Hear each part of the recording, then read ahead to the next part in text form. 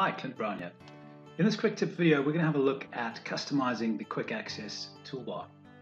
So your quick access toolbar is this list of commands that live above your ribbon, which incidentally you can set below your ribbon if you'd like, but generally it does sit above the ribbon.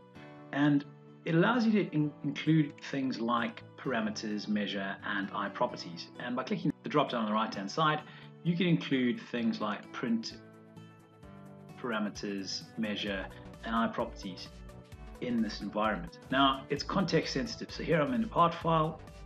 If I go through to an assembly, you'll see it's slightly different, and again whatever I choose will appear on my quick access toolbar. If I have a look at my drawing environment, again slightly different, and in this one I might want to include eye properties and the print command, for instance, and those sit over there. And that's it, that's your quick access toolbar.